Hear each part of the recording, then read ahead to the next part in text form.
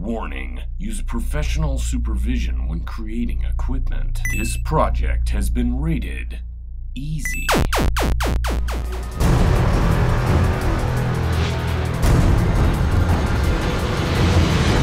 Do-it-yourself Duke here. I'm going to show you how to create chainmail for under 10 bucks.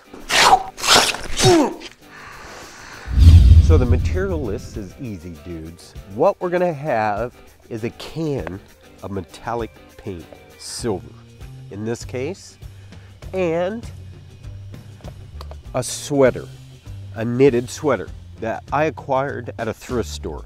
And notice that pattern? It already looks like what we need. Those loops. And if you want, a couple latex gloves so you don't get paint all over your fingers when you're painting this. Next step, let's turn this into chainmail.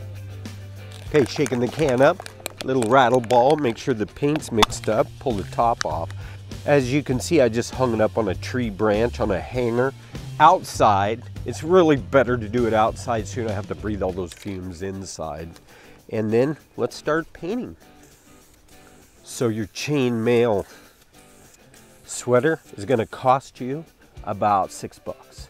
Got the sweater for $2 and the can for like $4.50. So basically under $10, you're gonna have a really good looking chainmail. I'd walk away after you got it painted for 15-30 minutes, let it dry. Of course, the warmer it is outside, the faster it's gonna dry. It's kind of chilly today, but we're just gonna leave it for a while and then come back and we're gonna model it. Okay, it's all done. Looks pretty good. And I mean, really, for 6 bucks, you're not gonna be Jaime Lannister from the Game of Thrones. You're gonna be the guy Jaime Lannister. Okay, here I am.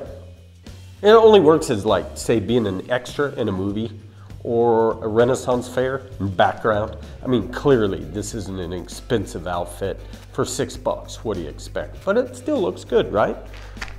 And this was printed off a piece of typewriter paper.